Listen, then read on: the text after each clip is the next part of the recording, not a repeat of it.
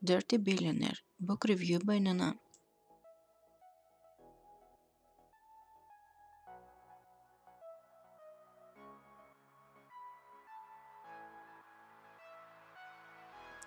Description: I've got a big dick and an even bigger bank account.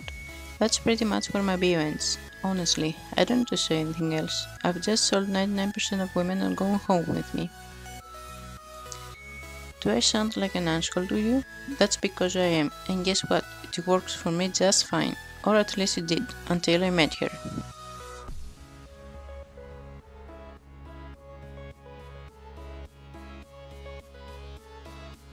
Books talk about sparks flying. Fuck that shit. With her, it was like emergency flares mixed with jet fuel. Or maybe just straight up napalm. Only one problem. She didn't leave her name or number when she disappeared from the hotel room after the hottest fucking night of my life. Now I've had a taste of unicorn pussy, the sweetest, rarest of all pussy, and I need it again.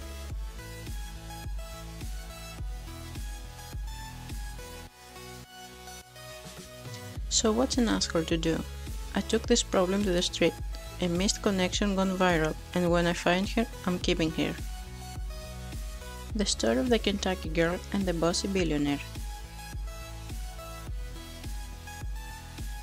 Holly wanted to leave her small town and become a country music singer, which was the reason she accepted to be in a fake relationship. Unfortunately, this deal wasn't helping her at all and left her high and dry in the love department. On Christmas Eve, Holly decided to give a gift to herself, a man with a hot body to satisfy her needs. Creighton was bored with his regular women, and he went out to find something new.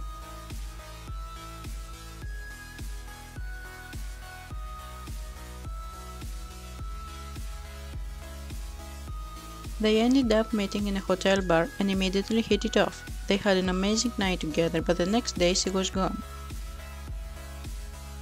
Creighton wasn't going to let this woman get away. She was his perfect match. That's why he married her. Holly hoped that through this marriage she could get out of the deal with the devil she was in.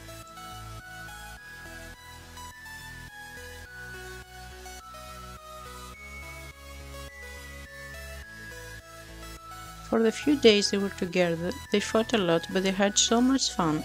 Sadly, Creighton didn't handle things well and disappointed Holly. It's a romantic, kinky story with many steamy love scenes and dirty talk.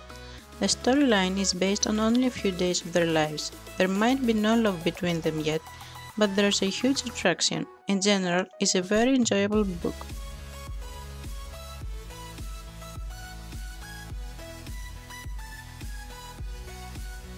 Holly is a young girl with big dreams. She's feisty, independent in her everyday life, but a total submissive in the bedroom. Creighton is a man who is used to get what he wants. He dictates everything in his life and his work. Except for Holly, she isn't one to back down easily, and he loves that.